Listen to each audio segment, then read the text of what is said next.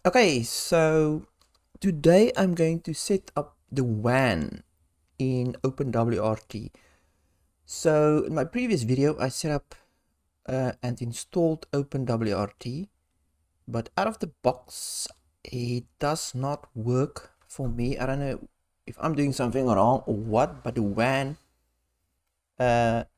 just doesn't work, so I don't have internet. Right.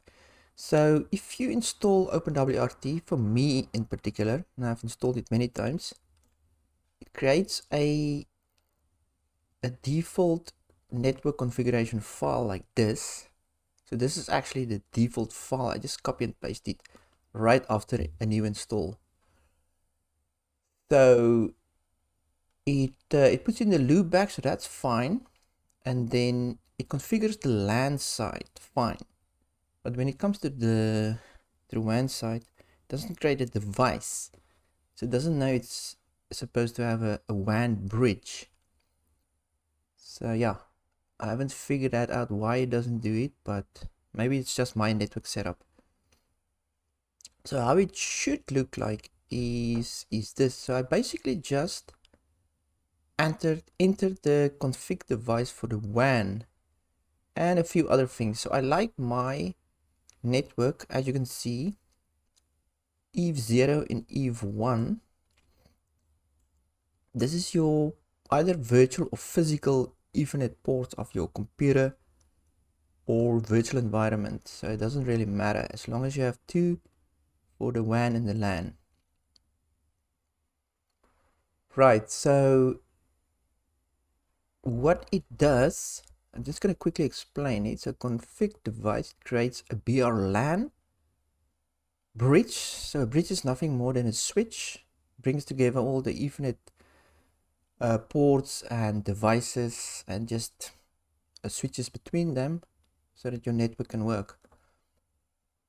Right, so BR-LAN option type, it says that it's a bridge, so it creates this bridge in this commands, and it attach it in a way to EVE1. I like to make my Ethernet 1, my BR-LAN connect to EVE1 and my BR-WAN to EVE0.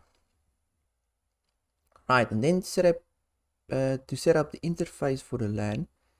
So you created the bridge device and then a few settings for the LAN. Basically, option device is the BR-LAN that you created here. It's a static address for the LAN, obviously, using this address and net mask. Right, and then this was omitted from the default file, so you just have to, so if you run into a problem where there's no internet or your network is not working, just open up this network configuration file, check that your WAN bridge is actually created. So config device option name BR-WAN, option type bridge, connect to your Ethernet port, in my case EVE0. And then for the interface for the WAN, device BR-WAN and its DHCP. So it gets a IP address from either my ISP router or my pfSense. So I have pfSense running on my network somewhere. In this case, it gets IP from pfSense. Right, and that doesn't matter. So if we go to OpenWRT, so it's running here. Just want to show you how to get to that network configuration file. So it's V for the little text editor. It's config and network. Right, so I've entered that information in here.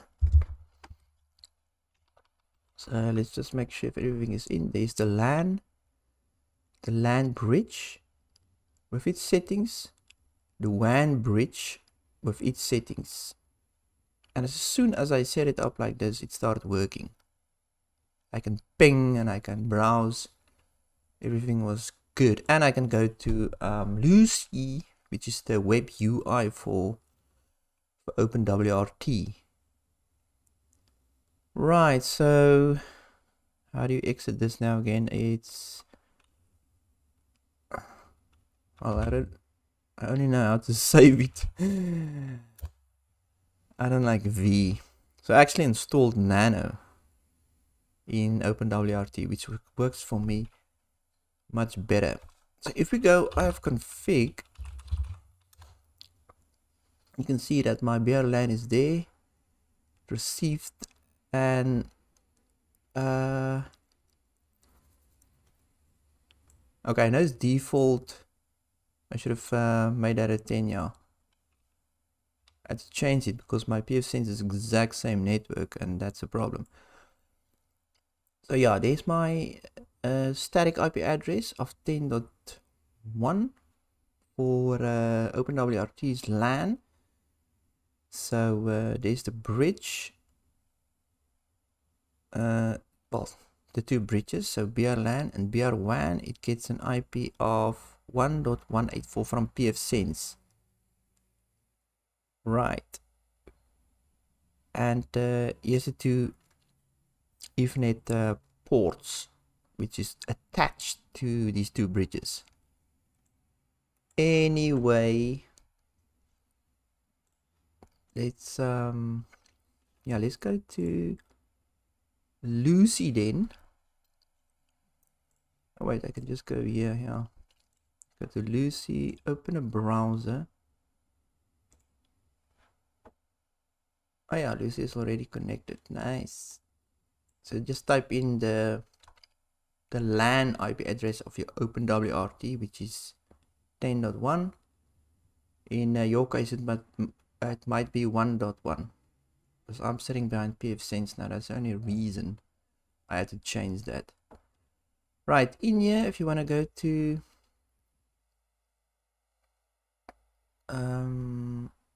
status, let's just go to, and they should ETH0 and ETH1 connection. It's up and running. And let's just log in again.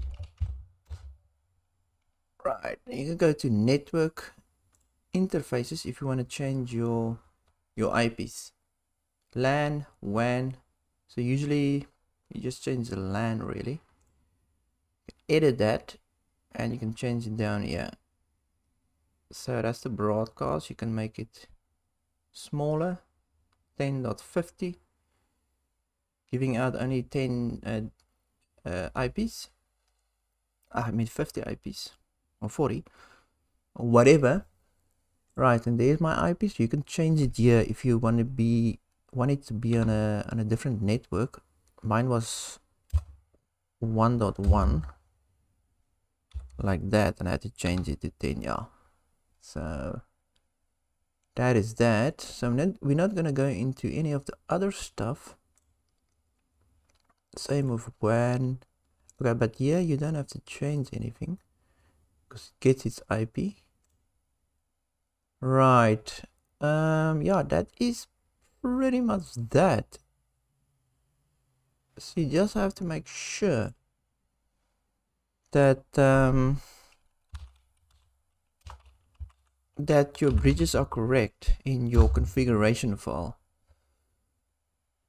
Right, so receive an IP of 10.105 for this virtual machine. And you can do it on actual machines if you have two physical network ports like I have on my actual LAN network. It works pretty much the same way. So yeah, that device is the problem. Good.